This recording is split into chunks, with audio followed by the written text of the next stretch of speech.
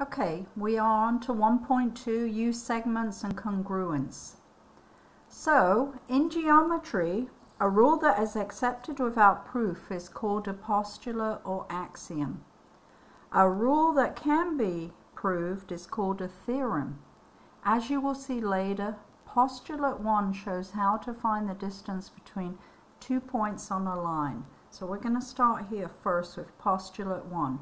Ruler postulate. Okay, the points on a line can be matched 1 to 1 with real numbers. So here, point x of 1 they called it A, point x of 2 B. So the name of the points and the coordinates of the points. So here we go on, the distance between A and B, written AB, okay, is the absolute value of the distance of the coordinates A and B. So the absolute value is always positive because it's distance. So basically you're finding the difference between B and A. Okay, and they put absolute values on just because if you're at negative numbers, okay, your distance can never be negative. Distance is always going to be positive. So let's go ahead and show. It's not difficult at all, 1.2. But it's called the ruler postulate, and you just have to know what these things mean. So I'm going to give you a printout which you can keep and use all the time because there's a lot of postulates and theorems in geometry and you just want to know what they mean. So apply the ruler postulate. So we're going to measure the length of ST to the nearest tenth of a centimeter. Alright, so they ask you to do that. So you've got a ruler. So align one mark of a metric ruler with S. So they went ahead and put S at 2. Okay, so you want to start at a whole number for sure. Then estimate the coordinate of T. So they put T here. You can see it's not at a whole number, it's some decimal. And then you align them and you find that here, this is about 5.4 when they counted through, and then S is at 2. So if you take 5.4 minus 2, the distance is 3.4. That's another way to do it rather than having to count from here to here. You take the distance of here minus the distance of here, and then you're going to get the same thing. And it's about 3.4 centimeters. So fairly straightforward, but that's what they call the ruler postulate.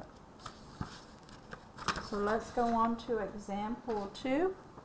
So we're going to apply it to a real world problem. Before we start, let's go through this. So adding segment lengths. When 3 points are collinear, so on the same line, you can say that one point is between the other two. So here, look at this line, A for AC. Okay, you see that B is between the line. So point B is between A and C, so it's definitely collinear. But over here, you've got line DF, but point E is not on the same line.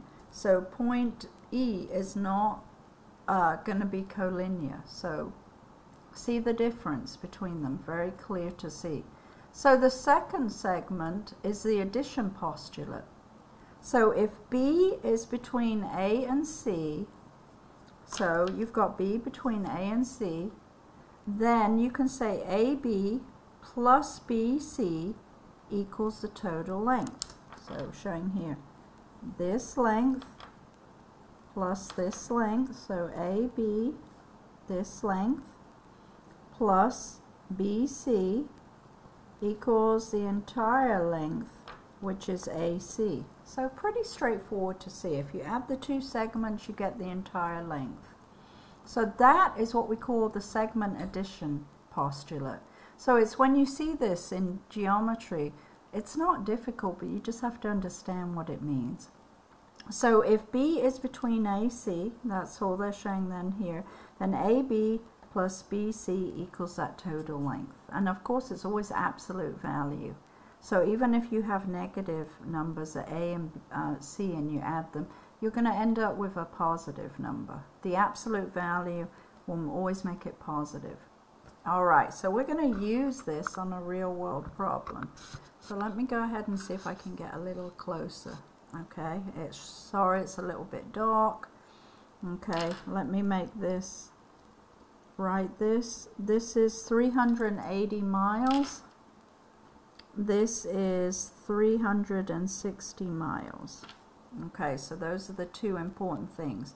So the cities shown on the map lie approximately in a straight line. So they're saying a straight line. So here you've got Lubbock, here you've got Tulsa, and here you've got St. Louis. Let's see if I can make it easier to see. Okay, that helps a little bit. Okay, use the given distances to find the distance from Lubbock, Texas, here, to St. Louis, Missouri. So the distance between this line here. Okay, and you can see that they put Tulsa, Oklahoma right in the middle. So they're showing you how to use a segment addition postulate. The fact that you have this in the middle and you know the distance between Lubbock and Tulsa, I wrote here, is 380 miles. Then from T to S, from Tulsa to St. Louis, this part is 360. So, and the total from Lubbock, Texas to St. Louis is going to be LS. So you can find it by saying the total from Lubbock to St. Louis, from L to S, is LT from Lubbock to Tulsa, Oklahoma, plus from Tulsa, Oklahoma to St. Louis. So basically you're going to add to the 380, plug it in, from Lubbock, Texas to Tulsa, Oklahoma is 380, plus from Tulsa, Oklahoma to St. Louis, I put up here, is 360. If you add them together, the distance from Lubbock to St. Louis is about 740 miles. Alright, so you can see it's not difficult. Okay, so here we're going to find a length. Use the diagram to find GH. So they want this portion. So make sure you look at everything and you're real careful to answer what they're looking for. So we're going to use the segment addition postulate to write an equation.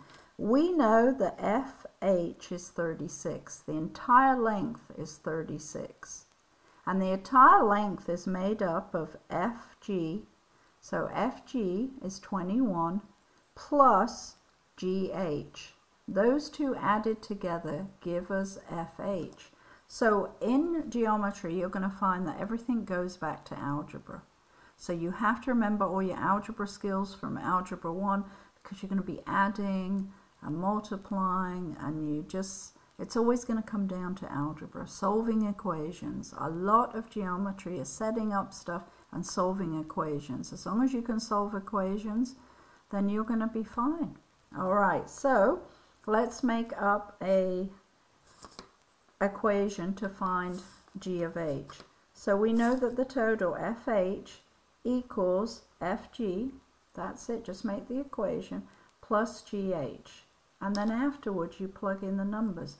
You know that F of H, the total length is 36, equals F to G, that length is 21, plus, this is the missing length, we don't know what GH is.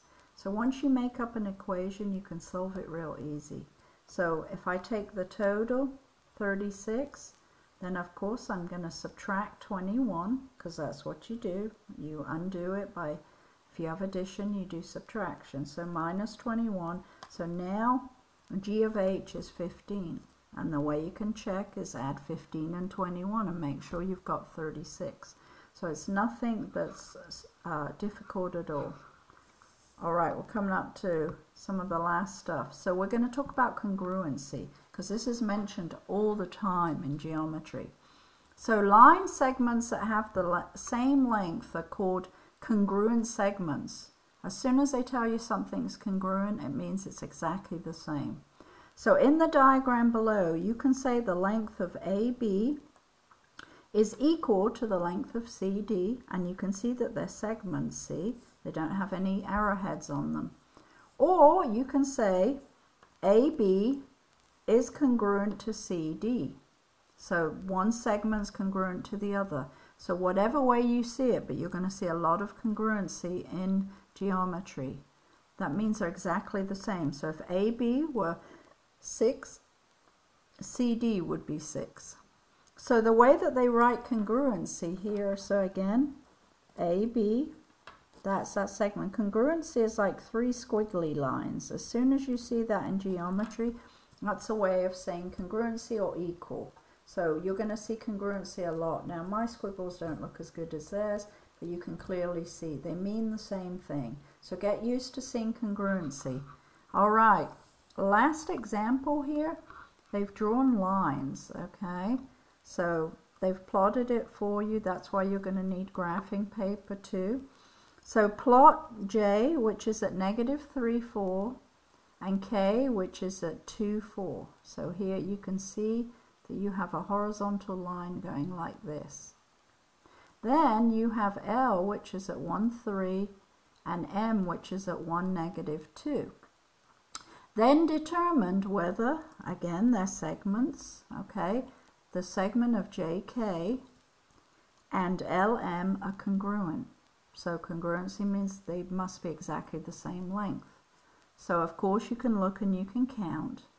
I'm not saying you can't do that, but that's not always going to be feasible. So we're going to show how to do the ruler postulate. That's what they were saying, the difference between here and here. So when you go along here, you're going along the x's, right? So you don't need to worry about the y's. We're looking at the x's. So 2 minus, that's the equation that you use, the first one here, or the last one minus the first one. So 2 minus -3.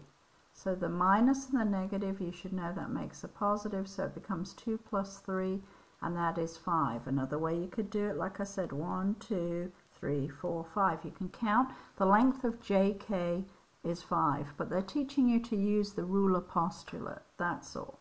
So get familiar with both. Both work, but make sure you know how to do the ruler postulate. Now this line is going up and down. That means it's in the y direction. So we're looking at the y's. And it would not matter if I went from 3 minus -2 or if I went from -2 minus 3. You're going to get the same answer. Even if one's a negative, you're going to make it positive by the absolute value. So they went from here, -2 minus 3. Okay, minus comes in the formula. Sorry, let me keep.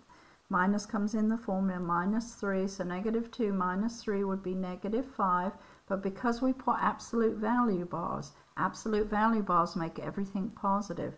So this length is 5. And again, you can count and check. So they're both 5. So then you can write the statement, JK, the segment JK and LM have the same length. So JK is congruent to LM.